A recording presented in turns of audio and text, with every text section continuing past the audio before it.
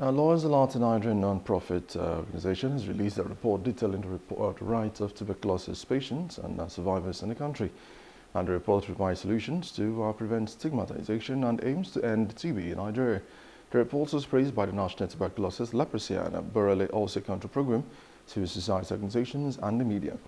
The initiative, supported by the Stop TB Partnership, aims to safeguard the rights of those affected by tuberculosis.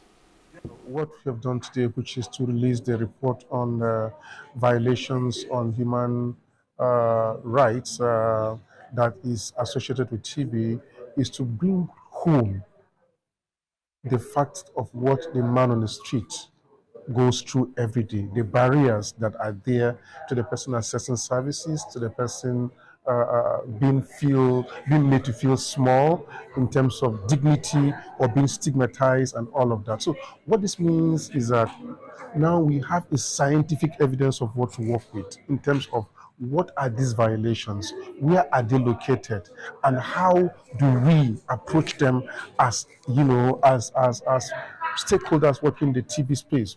How do we have that multi-sectoral response that puts people in the center and addresses it? So we are just going to be more tailored, more focused in those areas, and that is what this is all about. And that is the essence of this report as it affects the common man today in TB response.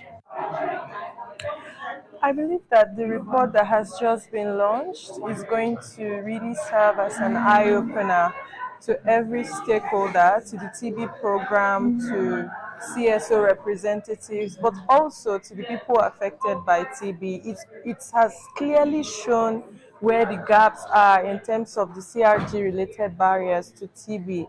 And we are hoping that this report will help affected communities to be able to speak for themselves.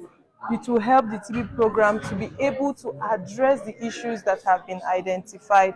And we believe that this is also going to serve as a tool for Lawyers Allowed to be able to advocate better on behalf of people affected by TB. Lawyers Allowed organization constituting lawyers that helps in legal ways of resolving issues that relate to human rights, especially towards TB control program in the country and in the state and country at large. So what they did was to help us to go to the patient's family house, wherever the foundation took place, either at the office or probably at the domestic, maybe at home. So they go there to help us resolve it legally, so that to ensure that that patient is not denied of treatment to TB in his or her area.